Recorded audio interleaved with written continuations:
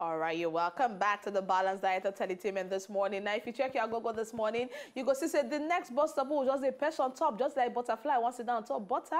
Now the one what they call waiting the shell in the news. And this first one, it concerns the Federal Road Safety Corps and their recruitment exercise. That been a screening process where they come outside do. Now then talk say about 324,000 applicants don't come outside, apply for the vacancy where they don't put on top of their website. Now the vacancy is just about 4,000 vacancies ready for there. And they say this one, they want to start the screening process across 36 states of the Federation. Now the Corps Marshal, Dr. Oyeyemi, come outside. He visit the 2 screening centers for the National Stadium and the Mogadishu Barracks for inside Abuja on Monday. And he talk say, only 4,000 successful applicants now they recruited by the Corps. Now, in come outside talks about 400 they go engage them out of the 105,000 university graduates where they take part in the ongoing screening exercise. He said this screening exercise will share for 4 days. Now, according to waiting, they come outside talk. The applicants for the officers cadet, according to waiting, the Frsc board they come outside talk. They said they go screen them Monday and Tuesday, while the screening for the other sections or other positions go share between Thursday and Sunday. In come outside talk say this same tool they talk they share all around the whole federation. He say from waiting we see he say be like say some day when are pregnant women, some day when are overage, some day when short so they don't get the height, some day when they even meet requirements, some day when don't marry.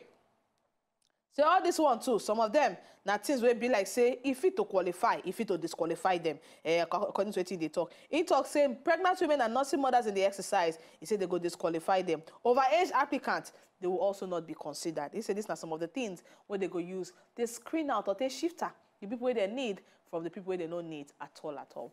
That's the number of people who don't come outside apply now is over 300,000, 324,000 applicants. For just 400 positions. For 4,000 vacancies, according to what they see from the headline here, for 4,000 vacancies, it could be. So they go actually engage about 400. 400 will be engaged out of 105,000 university graduates where they actually take part for inside the ongoing screening. Yes, we understand saying the level of unemployment will actually increase inside Nigeria.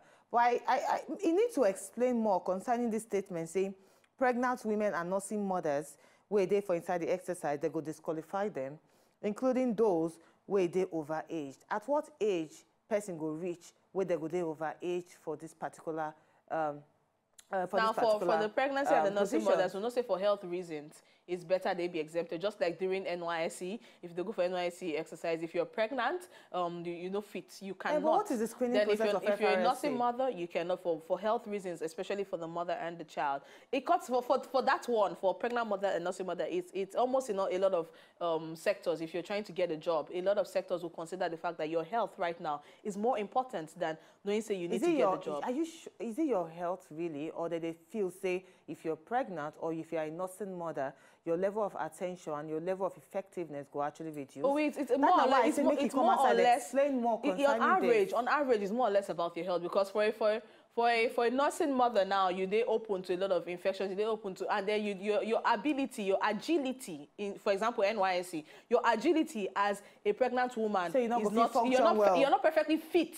Because it's going to be a lot of physical exercise. The same thing is applicable to when you're a nursing mother. A lot of physical exercise, a lot of vigorous exercise. And we'll not say certain training, so certain levels of training they involved in terms of Frsc and the training they go give their people. So they need to be sure that you're 100% sound health-wise. If they not say another person there where they 100, we know they be pregnant woman or when they be a nursing mother, you're a woman and you fit in that same position, it's safer. If you ask the average Nigerian, it's safer to pick a person who is not a nursing mother, but she's a woman as well. And so what about those that are married? Because you know why they talk this? I feel when we make some kind of statement, because right now we're so gender sensitive, we need to explain more. Now, talking about pregnant women or nursing mothers, if I explain, say, the process is too rigorous for these people, and that is why we don't want them to actually come into this particular process. But in that case, and now, what about married women? Because he talks, from what we're seeing, there are some pregnant women, there are some who are overage and those who are short, and they did not meet the requirements. Some are married.